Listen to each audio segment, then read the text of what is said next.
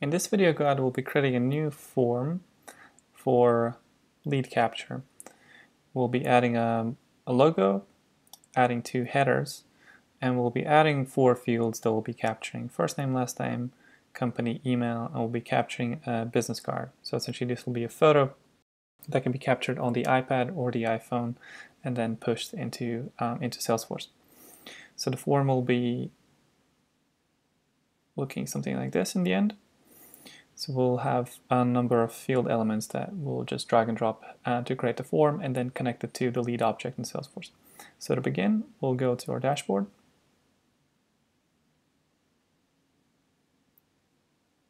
And we'll start by clicking the new form.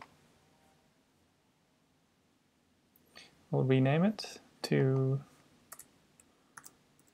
offline lead capture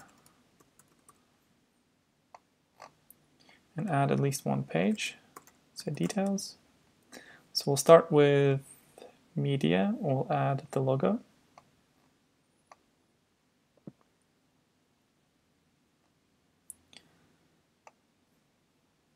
And we'll reduce the size to 40%, and we can rename the label to logo, and we can center.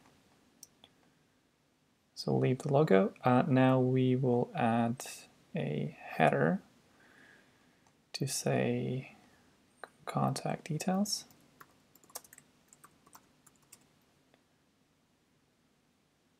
And we'll center this as well, and we'll make it slightly smaller to an H tree. And I will add the contact fields. So it'll be first name,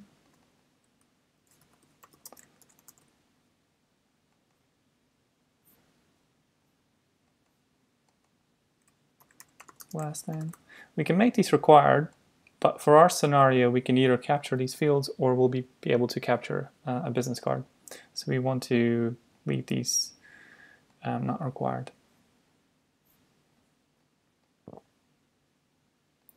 Next will be the company name, and the last field will be email.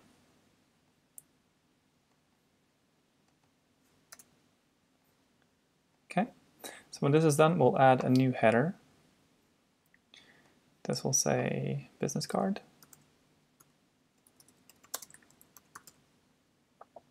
Again, we'll center, make this a header 3, and confirm. And now we need to add the last field, and it will be a photo field. And we'll say business card photo. We can add a few details here. For example, we can say that we want to save this to our device library. iPhone or iPad will be saved to the device library for if you want to use it for email, etc. Best is to keep the quality low to reduce the size, especially if you're attaching a PDF to Salesforce. Okay, so that's all done on the form, so we can save and close.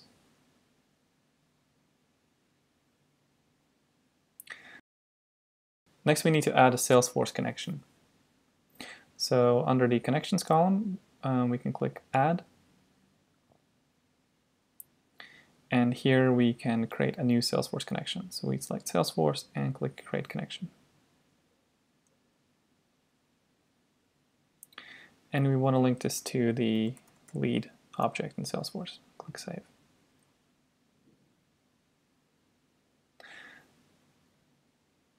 Insert sequence, we can leave this empty. So this is if you have multiple connections. Let's say if you're creating an account, contact, and opportunity, you want to specify in what order these records are created in Salesforce. You can select if you want to push updates, and this will allow you to make changes to the existing form entries that are captured on the mobile applications, and the updates will be pushed to Salesforce. And you can attach a PDF version of the mobile form to the Salesforce record as well. So we can enable that. We'll leave these other options as default, and we'll click save. Before we map the formula fields to the Salesforce objects fields, we actually need to create two fields in Salesforce to display the image. So if we go to lead fields, and if we create a new field,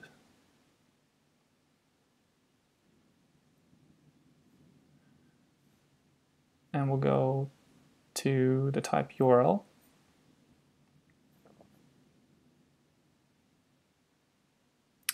and we'll call this photo URL.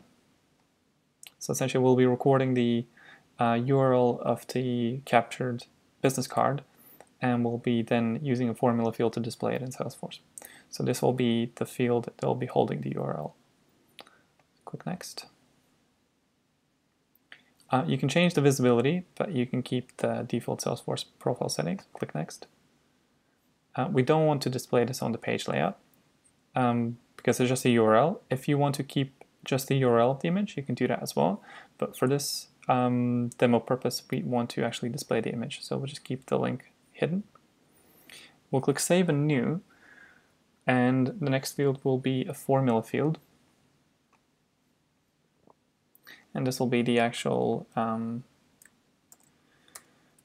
photo. And will be a type text formula. And next, I'll just copy and paste an existing formula. But essentially what we're doing is we're taking the photo URL and we're using the image function in the Salesforce formula. And we're checking if the photo URL is blank. So if it's not blank, we'll use the image function, take the photo URL and display it on the record detail page. So when this is done, click Next.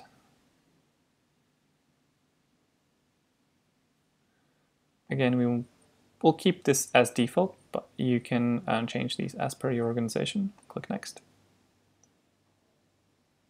And we want to keep this on the page layout because it will be actually displaying the image. Click Save. Now that these fields are created on Salesforce, we can go back to the Formula Connections page and map the fields back to Salesforce. So we created a few fields for the new lead. So it's the first name. So we'll map it to the first name. We'll take the last name from the formula form and map it to the last name on the lead object.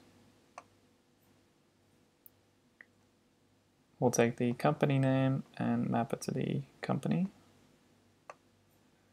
And we'll take the email and map it to the email field on the lead object. Just fields. And if we scroll down, as we can see the photo URL field down, and we just make sure we need to map it to the business card photo. So that's done. So we mapped all the fields here. So now we can test the form. So if I go to formula.com/mobile, or if I navigate back to the dashboard and click the try button, it will take me to the Formula mobile web app. If I refresh this, and I should see the new offline lead capture form appear. So if I click on that, I can see all the fields here, and let me just fill in this form.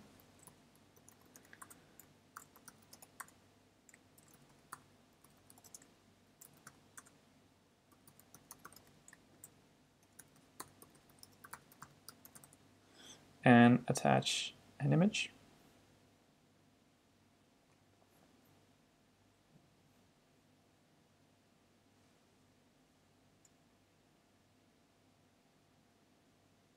So okay, now that this is done, we can submit. So we can see the entry here.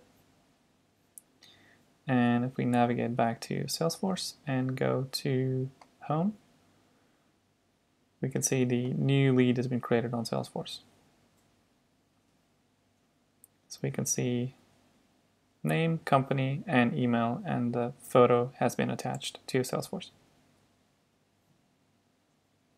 And we can see that the PDF has been attached as well.